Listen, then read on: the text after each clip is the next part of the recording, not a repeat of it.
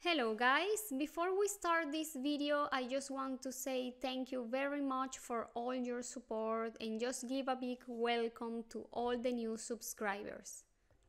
In this new video I'm going to talk about the cardiac output and how to obtain the cardiac output in echocardiography. I hope you enjoy this video, so let's start.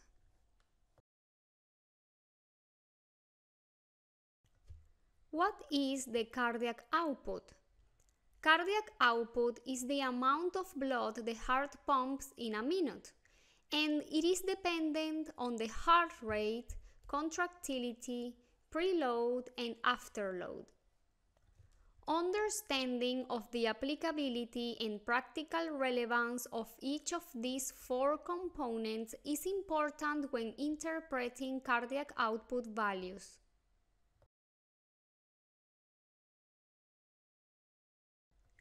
Cardiac output expressed in liters per minute is the amount of blood the heart pumps in a minute. Cardiac output is logically equal to the product of the stroke volume and the number of beats per minute. The effective volume of blood expelled by either ventricle of the heart per unit of time, it usually refers to the left ventricle output. Normal values are 4 to 8 liters per minute.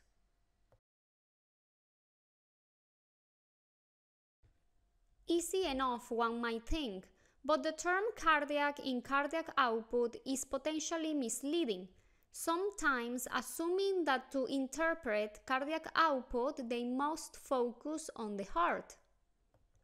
The heart is just one part of the much larger cardiovascular system, and the amount of blood it pumps is dependent on both cardiac and extracardiac factors.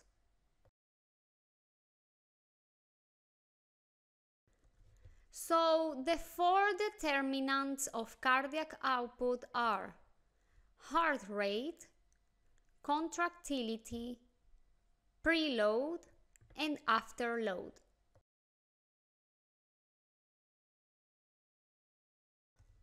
The heart rate is the speed at which the heart beats. The heart rate is perhaps the simplest determinant of cardiac output to visualize. The faster the heart beats, the more blood can be pumped over a particular period of time.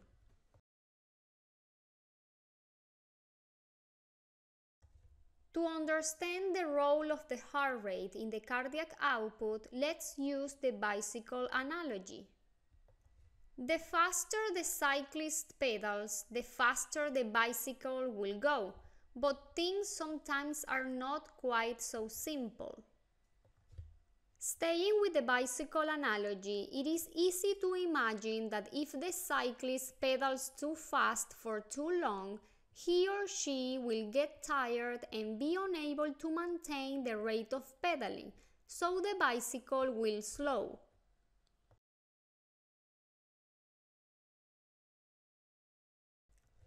All this is because there is an optimal rate of pedaling. Too fast and the cyclist will tire too quickly and have to slow down. Too slow and the bicycle will not move fast enough to cover the required distance.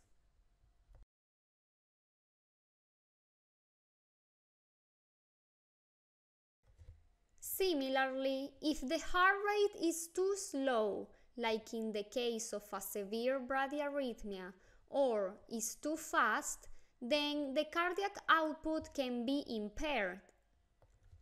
Acute supraventricular or ventricular tachycardia may also be a cause of low cardiac output and even of cardiogenic shock.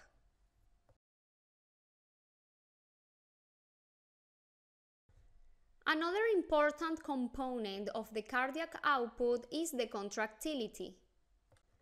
Clearly, if the cyclist flexes the muscles a little and pushes harder on the pedals, then the bicycle will move faster.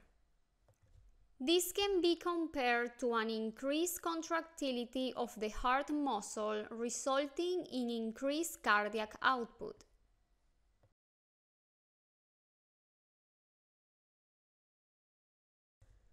Too little pedal power or impaired contractility will reduce cardiac output. However, too much effort will result in fatigue, sometimes leading to a complete collapse, with the need to slow down substantially or even to stop. This may occur with excessive inotropic support.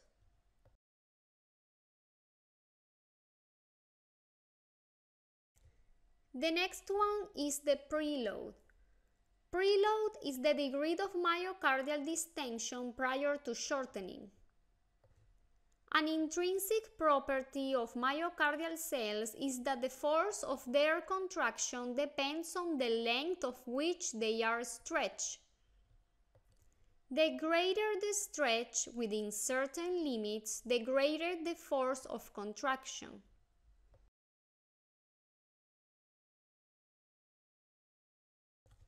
An increase in the distension of the ventricle will therefore result in an increase in the force of contraction, which will increase cardiac output. Preload largely depends on the amount of ventricular filling. It should not, however, be confused with the venous return.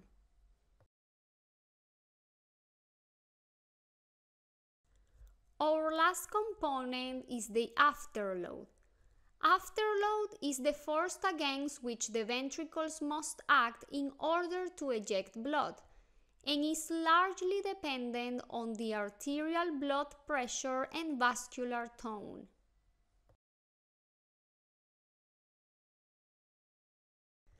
By cycling on a large smooth road rather than a narrow bumpy one, or on a road with a gentle downhill slope, the bicycle's speed can increase significantly for a given degree of muscular effort. Similarly, reducing afterload can increase cardiac output, especially in conditions where contractility is impaired.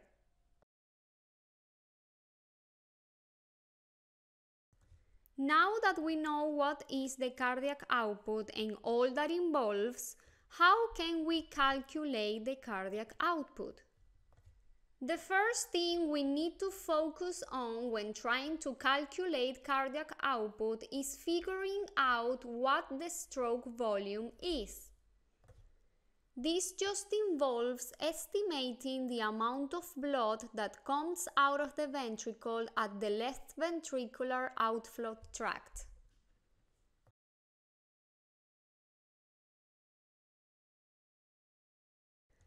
So, the stroke volume is the volume of blood pumped out of the left ventricle of the heart during each systolic cardiac contraction. Not all the blood that fills the heart by the end of diastole can be ejected from the heart during systole. However, the volume left in the heart at the end of systole is the end systolic volume. The stroke volume refers to the volume of blood ejected per beat from the left or right ventricle, and we all know that increases at maximal exercise.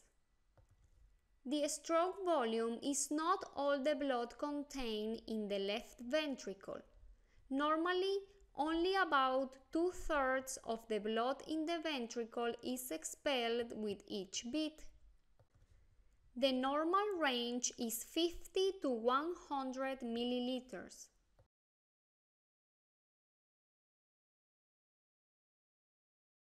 So, what is the stroke volume formula? The stroke volume may be calculated as the difference between the left ventricular end diastolic volume and the left ventricular end systolic volume. So, to calculate the stroke volume, we need the end diastolic volume and the end systolic volume.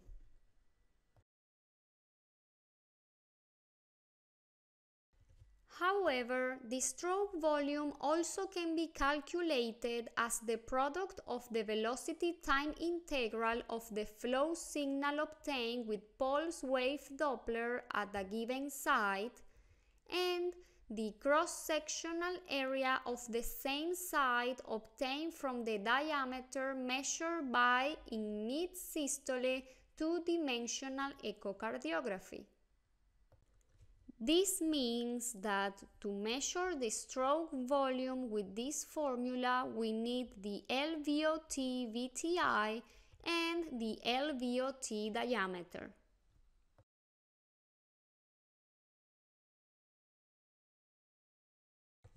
Now that we know a few ways to obtain the stroke volume, what is the cardiac output formula?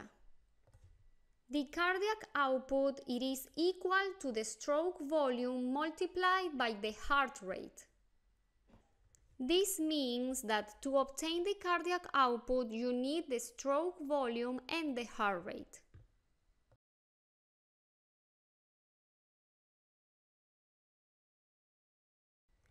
In conclusion, for the cardiac output and stroke volume calculation, therefore you need the following. First, the LVOT VTI. Second, the LVOT diameter. And third, the heart rate. I will show you how to measure this in echocardiography in 3 simple steps.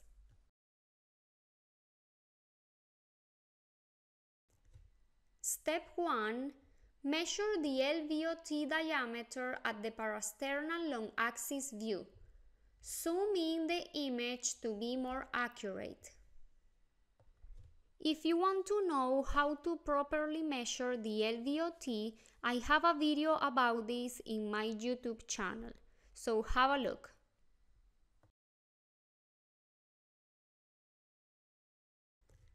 Step 2.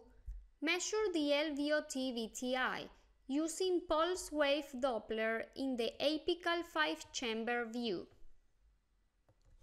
To obtain the VTI, you just have to trace around the LVOT flow.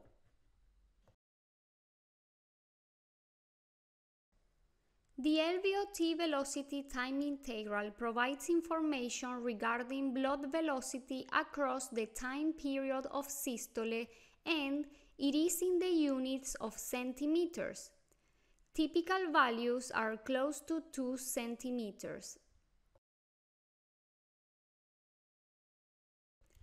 And the last step is step number 3. Measure the heart rate.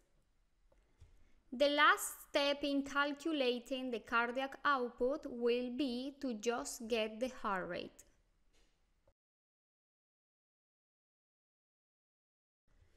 You can use the heart rate from the patient monitor.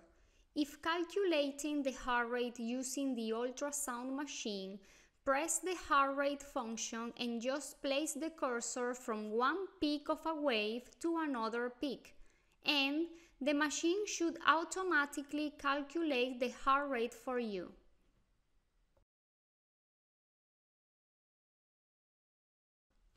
However, remember, there is another way of calculating the stroke volume. You can use the left ventricular volumes to obtain the stroke volume. You will need the end of diastolic volume and the end of systolic volume. You can easily obtain these volumes by measuring the ejection fraction by Simpson's method.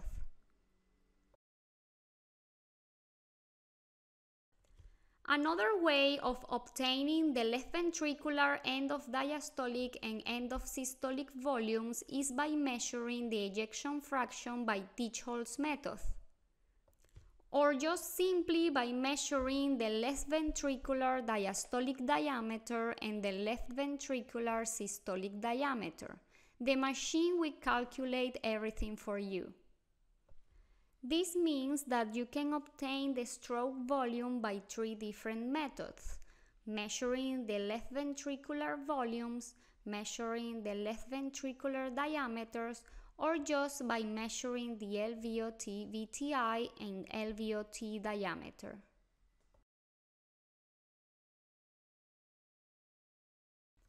Now that you know how to obtain the cardiac output and stroke volume, you can also calculate the cardiac output and stroke volume index.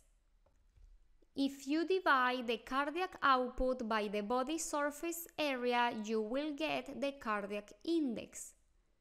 If you divide the stroke volume by the body surface area, you will get the stroke volume index.